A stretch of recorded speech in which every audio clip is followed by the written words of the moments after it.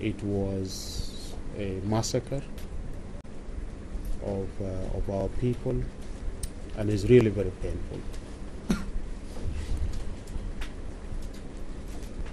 Armed groups are being financed, being armed, being sent into Southern Sudan from the north.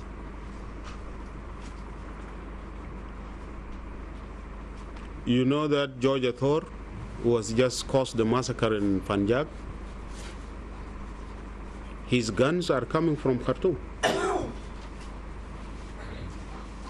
sent to him by helicopters and other means.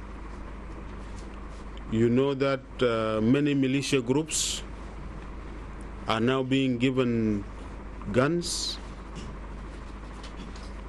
trucks, and being sent to Southern Sudan. The government of Southern Sudan is capable to protect the people, and it is going to do that. And this is not going to be a contradiction. So our priority is peace, reconciliation, and reaching out.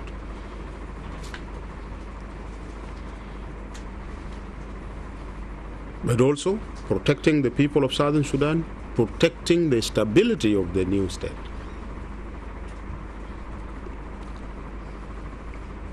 And we are confident that Southern Sudan in the end will defeat all these plans to destabilize it, to make it cause to fail. Thank you. Thank you.